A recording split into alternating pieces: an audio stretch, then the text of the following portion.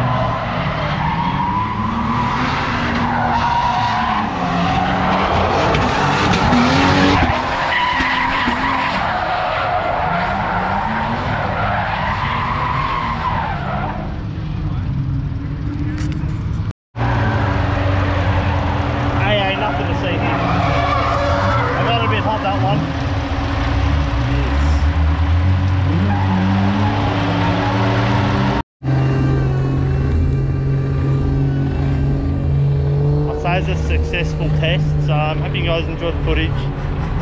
Officially the first turbo AU Falcon drift car, comp spec car obviously, so bloody group over here. What a rig, Tell them goodbye, say goodbye guys. Buy one of these. It's a bit Alright guys, so I know what you guys are probably keen to find out. What are we doing with the Speedo to make all that stuff work? So we actually bought a kit from some guy down south, not south, across Australia, Western Australia, sorry. And his description on how to make it work was a little bit vague, but gee, he did actually message back on Saturday. I was doing it on a Saturday, and he actually did message me back, so I do appreciate that, Jamie. Now, we've put the speedo onto the back of the diff, or back of the tail shaft, start of the diff, to make the speedo work. So there was another option that someone mentioned a little while back that never worked. I can't remember who it was, but thank you for sending us the link to this fella. So we've put that in. So I'm just going to show you how that looks, so you guys know. But one of the issues we've run into, and it somehow was fine at the track, but the speedo is literally double plus a bit, because excuse me, at like 70 kilometers an hour, it's saying 180 kilometers an hour on the dash.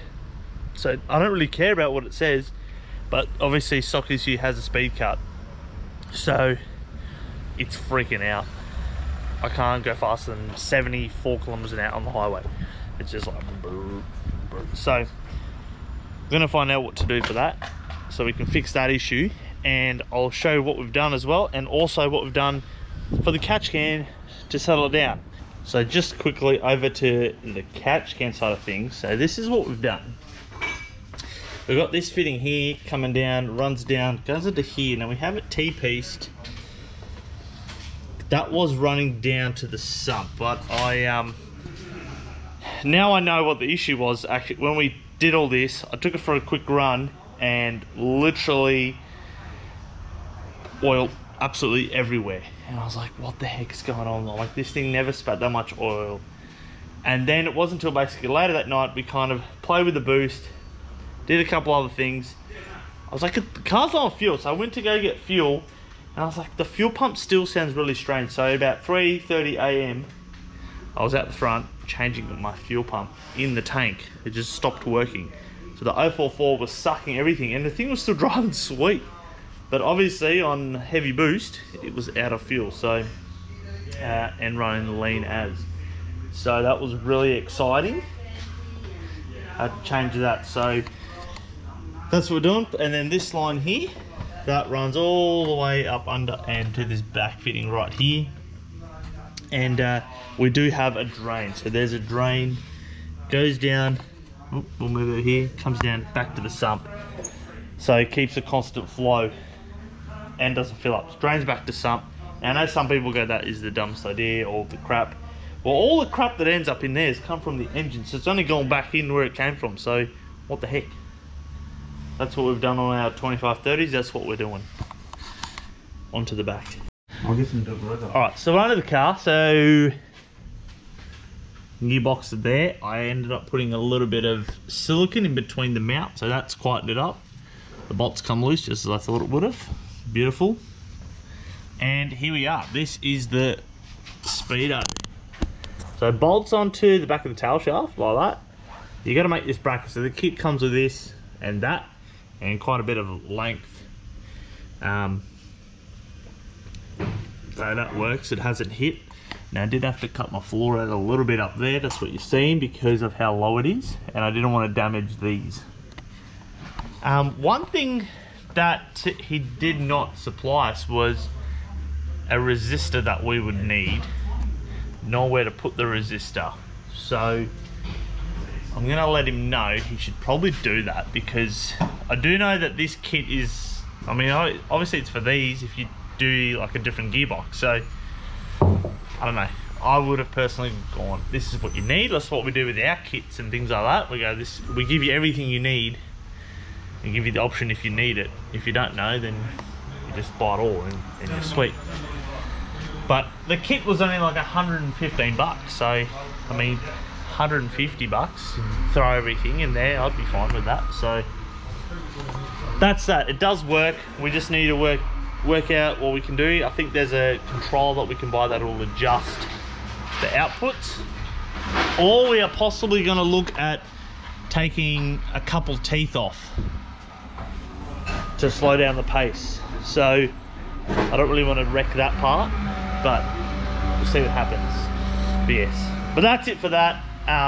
Also, I got the thing hot a few times and oil has spewed out the catch can. Yeah, it was definitely getting hot and I was still feeding it the throttle, as you guys have seen. So I hope you guys enjoyed it. Now, basically, once you guys see this, tomorrow will be the Thursday and we're doing the comp at Archerfield. It's a pro drift competition, invite only. Yes, I got invited. Hopefully we do well on that. We're going to really push hard, so we're going to have as much footage from that as possible. Hopefully it's good because it's all going to be late afternoon, evening, so hope that's going to be alright. Thanks truck man, thanks truck man. And Travis is servicing the vehicle for us. Am I? Typical AU service, degreaser. It's only a little powder sweat, it's all good. There's a bit of powder sweat. But hope you guys enjoyed. Yeah, take care. See you in the next one.